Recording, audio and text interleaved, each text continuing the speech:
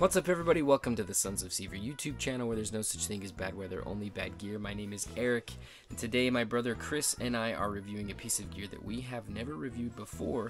This is our first pair of clown shoes. Now, as always, there's timestamps down in the description, so if you want to skip ahead to different parts of the video, feel free to do that. But Chris and I are going to ping pong back and forth talking about the different things we like and don't like about these shoes. I'm going to send it over to Chris now so that he can start us off. Kicking off my likes of the shoe, the first thing I need to mention is the width of the toe box. I'll bring up one of the other widest toe box that we've worked with. This is the Splay slip-on, and come on guys, this is clearly leading the industry when it comes to space for your toes to splay out. You're getting the truest barefoot experience with this shoe.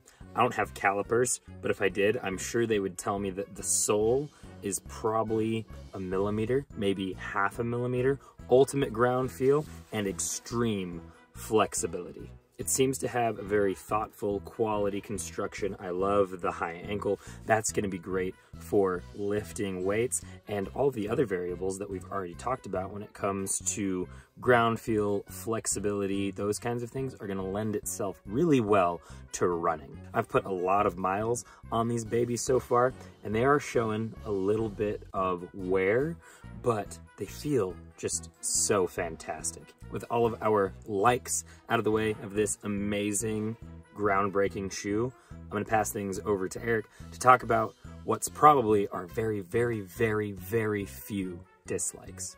Alright, so when it comes to my dislikes of the clown shoes, the first thing that I will say is that I feel like it's not very versatile. This is something that is going to be very niche. It's going to fit in really well at circuses, at carnivals, kids' birthday parties, maybe even a magic show, but outside of that, you're really not going to get much use of it. We like a lot of versatile gear here at the Sons of Sever, so for us, this really just doesn't cut it as something that we're going to be using on a day-to-day basis at all. I also think that one of the strengths that it has, in that it is a very barefoot shoe, it's like there's nothing there at all with this material. That also means that its durability takes a really big hit. We couldn't really go hiking or running in these for very long before they just started to fall apart on us. So despite their extremely affordable price tag, these are not shoes that we would recommend for you. I'm going to send it over to Chris so that he can close out the video.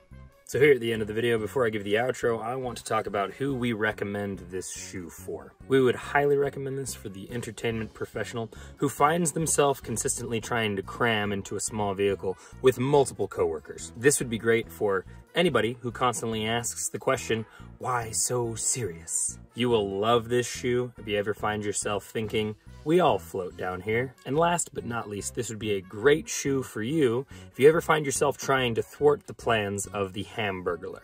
Folks, if you liked this video, we would appreciate it if you would like and subscribe. If you like unboxing videos, especially unboxing videos of shoes, head over to our Instagram page. There is even, right now, a unboxing video of this shoe up on our Instagram. Happy April Fool's Day. We're glad you're here. We appreciate your view. And as always, we will catch you in the mountains.